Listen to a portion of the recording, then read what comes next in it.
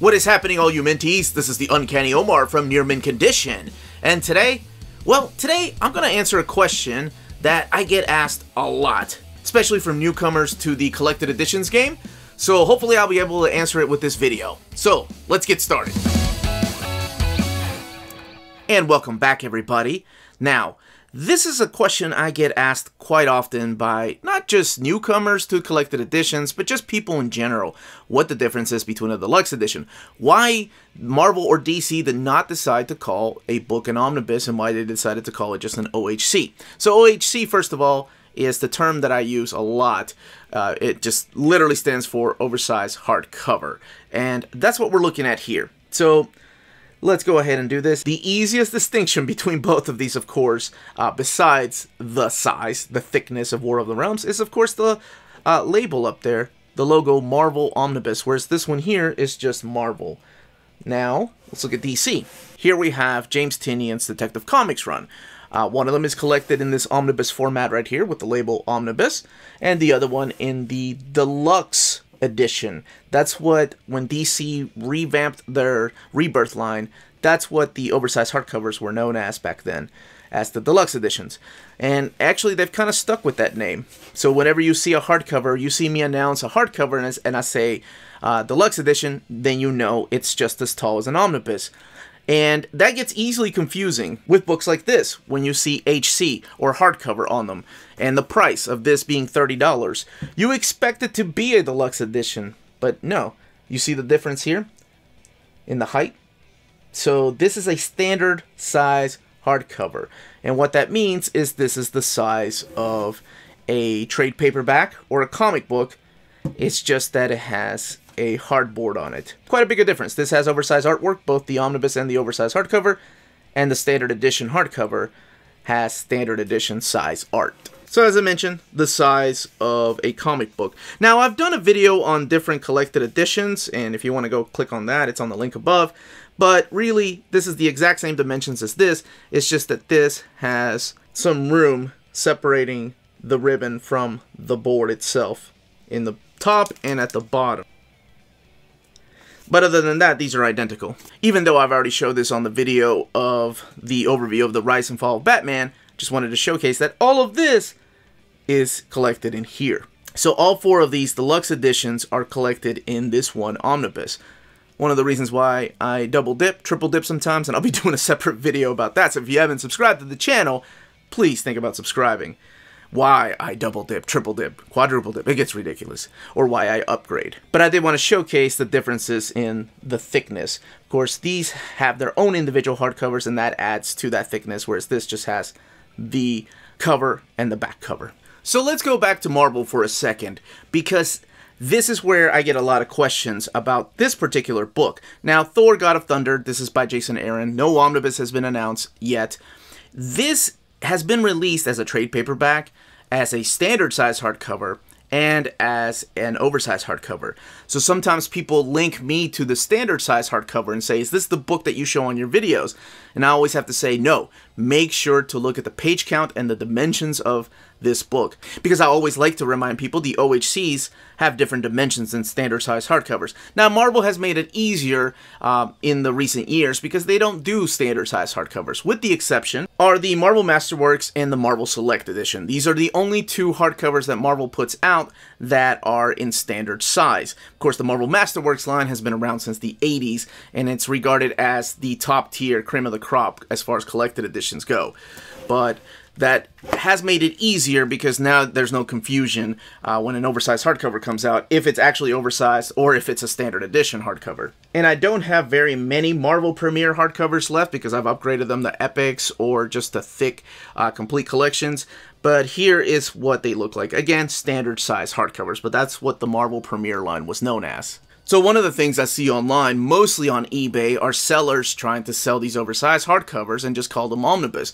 For example, I've seen eBay posts trying to sell Civil War as an omnibus, calling it the Civil War Omnibus, but there never has been a Civil War Omnibus. They've just come out in oversized hardcovers.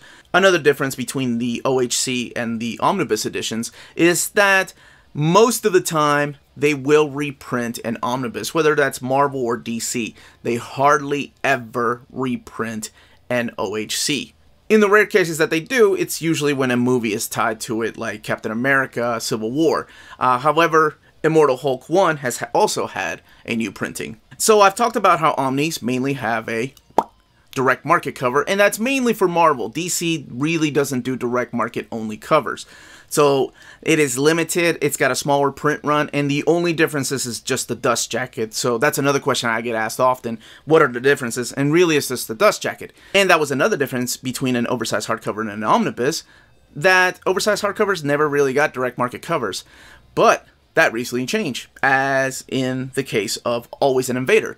What we're looking at here is the direct market cover. To your right is the standard edition cover. So they have started changing that. Now we're getting variants of those. Again, the direct market covers being a smaller print run, and the standard edition covers available everywhere at Amazon, comic book stores, and Barnes & Noble. Now, of course, with thickness comes the price. An omnibus is usually anywhere from $100 to $150, whereas an OHC is anywhere from $20.99 to $34.99. I think there's some that have been $49.99, but most of the time that's around that price range because they are a lot slimmer in content. So why make something an omnibus and one thing an oversized hardcover? Well, the biggest thing is that an omnibus, of course, is always thicker. This is the Mutant Massacre. Now, this is the omnibus edition. There was an OHC that collected about a third of this. This collects everything, all the issues of X Factor, all the issues of Uncanny X-Men, the New Mutants, Thor, Power Pack, and then this is Secret Wars. So, of course, this is a lot thinner because this is just the 8-issue limited series. Whereas this is the entire crossover spanning over 30 issues, and even collecting the preludes and some of the aftermath. So that's another big reason. Alright, cool, Omar, I get it. Big thick books, big events, always an omnibus. Smaller, thinner books, smaller events, and OHC. Easy enough to follow. Unless we're talking about big oversized hardcovers, like the case of The Wedding of Cyclops and Phoenix, retailing for $125, and having 842 pages. So that's where I always like to chime in and say, well, why isn't this an omnibus? Why did they make something thin like Elektra by Frank Miller and Bill Sienkiewicz an omnibus? And as you can see, it is an omnibus. And here we go. And the way that I like to explain this is, hey, we got an extra oversized hardcover collection of X-Men. Maybe it was the loophole that they're only allowed to have so many omnibus a year, and this is a way to get an extra story in oversized thick format. I'm not complaining. I'm really not that OCD about having the Marvel Omnibus logo. If they are to reprint this, yes, absolutely. Put that Marvel Omnibus logo up there and I'd be happy. I think it's just the way to get an extra book out there collected. That was always my reasoning. I don't have the exact answer. I don't speak for Marvel nor DC when they do this, but that's just what I think. Because we have seen thinner Omnis before. Like the case of Elektra with 400 pages, and Devil Dinosaur with 176 pages. And it's adorable how they put the Marvel logo like this instead of what we're used to seeing on this omnibus. And sometimes the OHCs are bigger than an omnibus, such as the case of this Infinity Wars, which is the follow-up to Guardians of the Galaxy, where Duggan's Guardians of the Galaxy wraps up. But this OHC has 592 pages, while the omnibus has 408, and considered an omnibus, and this one considered an OHC. But we all know better, especially when we're buying these. That's why I do comprehensive reading orders, to let you know where to put your deluxe editions together. And along these lines, one of the other big questions I get is, why would anybody get an oversized hardcover when they can get an omnibus? Well, really it's preference, because these are the 300 bullet oversized hardcovers. This is the 100 bullets omnibus. This here retails for $150. Each one of these deluxe editions is $50. And all three of these make up this one big fat omnibus. Now, and it's really all based on preference. Some people love reading or handling books that are a lot slimmer than having to carry around or read a big clunky book with over 1,400 pages sometimes. Honestly, yeah, not shaming anybody. I love reading in any kind of format, whether it's trade paperback, epic collection, deluxe, hardcover, whatever it is, as long as it's available physically. And then, of course, some people love trade paperbacks.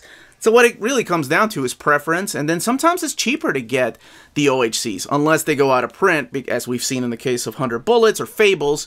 There's no omnibus for Fables, but the Fables Deluxe editions, when they go out of print, they get ridiculous. And then when an omnibus is announced, those prices sometimes go down. And I say sometimes because I think some of these are still a little up there. And not only preference, but also availability. Both of these deluxe hardcovers right here have never been available in omnibus format. We have Sweet Tooth to the right and House of M.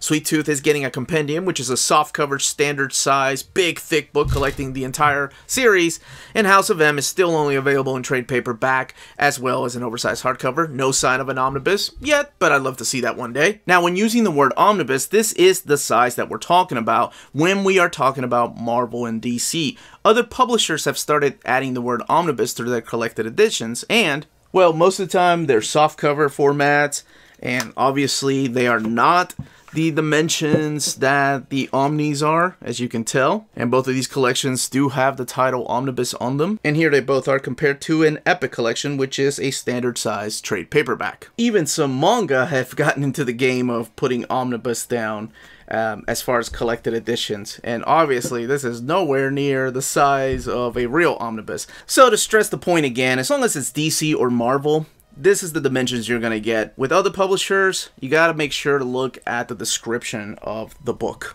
So it can get confusing when other publishers write the word omnibus. You just have to keep looking at the description to make sure that it is a hardcover, and also look at the dimensions. If the dimensions look identical to the dimensions of a Marvel or a DC omnibus, then you're going to be good.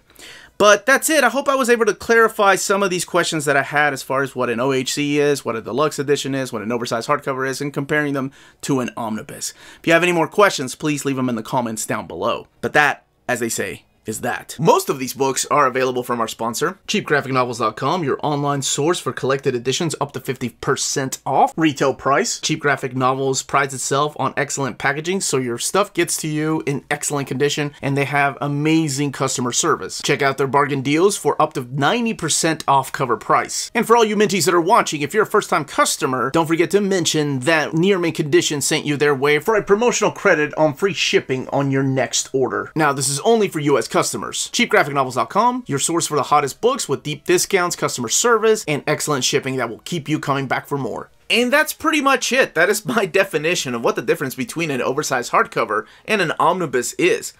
And honestly, the answer is sometimes. It just really depends on who is putting the collection together.